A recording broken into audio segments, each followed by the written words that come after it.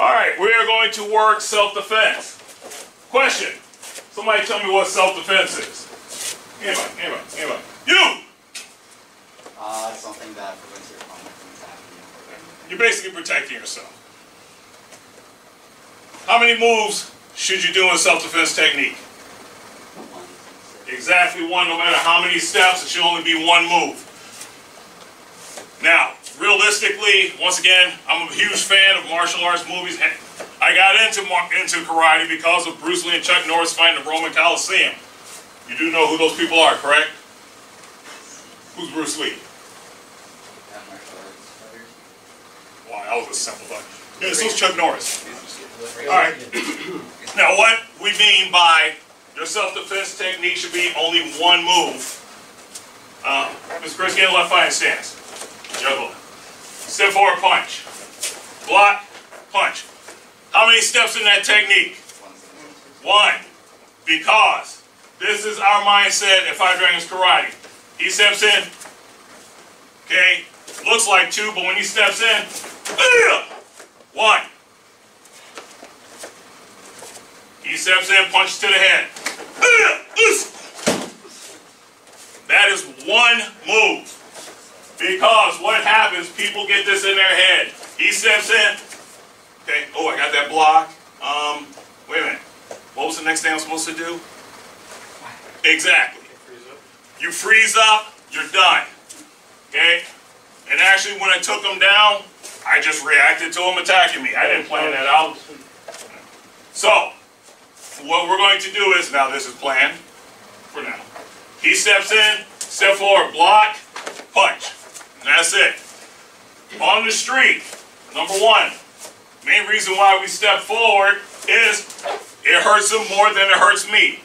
That's a good block. If I step back, his fist is there. And a lot of people don't teach you this, but come in slowly. Okay, there's my block, but guess what? There's this thing called physics. Yes. So, even though my arm is here, his punch is still coming at me. But by stepping in, I redirected his punch. And if you didn't notice, when he first punched at me, his fist was here, but when I stepped in, it was there. Okay? Boom. So, on the street, he comes in. That's it. So you can do upper, rise, and block, reverse punch. Alright, people on this side, you're defending. People on this side, you're attacking. Get a left fighting stance. People on the other side, don't you get in a fighting position, because you walk down the street like this, senpai, then you're paranoid. Relax. You know what to do. We're in a controlled environment. You're going to do this on your own. You're going to do 10 times yourself. After you've done it 10 times, switch, do it 10 times the other way. You know why sometimes they don't count it out? Exactly, because people get robotic. And they tend to they don't react until they hear, when you hear each, you know it's coming. But if you're looking at your opponent, oh, then you gotta react. Alright, so, Hajime, go, and Sensei, just, there you go. Put some feeling in it, guys. There we go. And make sure you count. Come on, see if I reckon that punch should have been faster.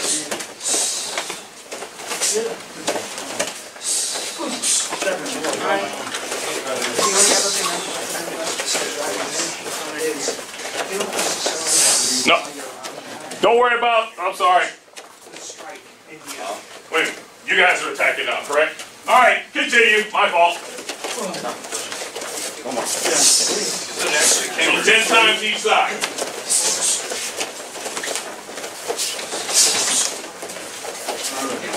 The other hand ready to go. Don't punch like this. There you go. Step in. Put some feeling in it. Alright. Get here. It's not here. It should be here. Fire and punch. Straight. Indeed.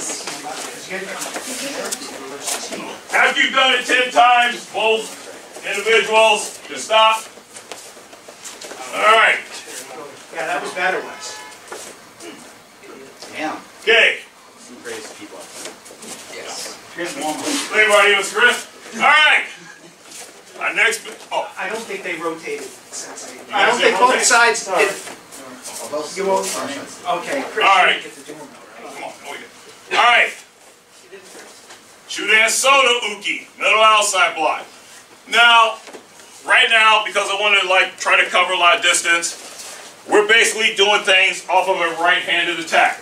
Why? Because most people are right-handed and they attack with their right side. There are left-handed people, and what we do off one side, we should do off the other. What we do standing up, we should be able to do off the ground. And actually, that's another interesting thing that came up about self-defense. And we were watching thing on YouTube, and they were interviewing Steven Seagal. And one of the things I agree with Steven Seagal was he said, most people say 90% of fights end up on the ground. I don't agree with that. I have been in street fights. And not knocking anybody else, but it's hard to say what's going to happen in a street fight if you've never been in a street fight. And guess what? You know what's going to happen on a street fight? Whatever happens in a street fight. There is no predictability to it. Okay? I could be defending myself against Mr. Chris. This guy over here could be just drunk. Sees a fight, decides, well, I'm just going to jump in there. It's happened. Okay? So, me personally, I don't want to go on the ground because I'm not a ground fighter. Also, too, if you're on the ground, you really got nowhere to go. You're actually kind of vulnerable. And one of the arguments is, oh, well, if you don't practice Brazilian Jiu-Jitsu, you can't fight off the ground. Not necessarily true, because guess what? If this is a street fight, and I'm on the ground, and you try to armbar me, I'm going to take a chunk out, I'm going to bite your leg, I'm going to punch you in the groin, I'm going to put my thumb in your eyes, I'm going to spit in your face. And guess what? You go, most people do this. So there you go. Yes? Let's use James one example. He's a school bus. Somebody small like me, they won't go to school. Yeah. Well, that was the other thing too. The talk was, you know, we're fighting, guys going to do this. And one of the things I agreed with Steven Seagal was, don't give up the back of your head. How many times have I taught you, when you throw a punch, don't leave your hand out, because the back of a snake's head is the most vulnerable spot. If I do this, okay, yeah, I might grab your legs, but you can punch me in the back of the head, you can elbow me, and not for nothing, but, and I can't remember the name of the guys fighting, but we saw it. The guy went in for a scoop, the other guy did a jumping knee, just random. Hit him in the eye socket, the x-ray. I have never seen an injury so horrible in my life. It looked like the bones around his eyes were just little pieces of grains of sand. Nobody intended it. Even the guy was like, oh, I'm sorry I did that. But guess what? If somebody comes at me like this, the first thing I'm going to do is I'm going to step back, I'm going to bring my knee up, I'm going to start punching him in the head. I'm going to react to that. But, so, when it comes to self-defense, simple's the best. And as I tell people, a fight should last no more than 10 seconds. You should not have to throw more than 3 techniques. Because if you continue fighting, you're going to get tired, you're going to get winded, you're going to make a mistake. He's going to luck up. His buddies are going to show up. All kinds of crazy things can happen. Hey, for all you know, you could be winning a fight, and all of a sudden an asteroid hits you in your head. The world we live in today. Where we live. Alright, so, guess what? We're going to work the middle outside block. He steps in, block. Sorry about that. And that's when you get a good snap, it should hurt them. And guess what? You saw how his arm hurt? Fight's over. But this time, block, back fist, punch. We're not going to worry about doing takedowns right now. But he comes in, block. Want me to slow it down for you? Watch again. I'm going to do a sensei speed. Alright, hold on. Stay. Now I'm going to do it so you can see it. Block, back fist, punch. Now, don't backfish your partner. Senpai, break it. How many fingers am I holding up? Exactly. All right, same thing. Do it 10 times each side. Do we need to break it down first? You think you got it? Just do a middle outside block, back fist punch. All right. This side will defend first. You're attacking. Do it 10 times and then switch. Go. Come on, put some feeling in it. There you go. Now, if you're blocking and your partner hasn't gone out yet, you're throwing a crappy block. There we go. Don't drop your head, senpai. Keep it up. Channel energy.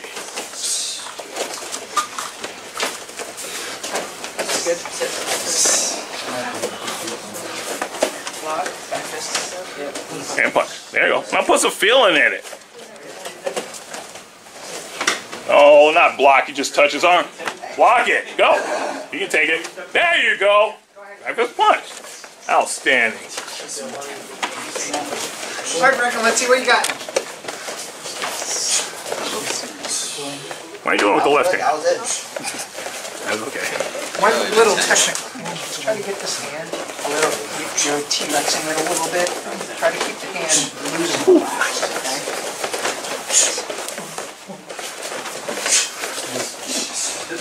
All right, let's see what you guys got. Yeah, that's probably. That's it. No, I'm saying. Little killer, huh? Go ahead. I'm trying to. Was that 10 already? Did you go?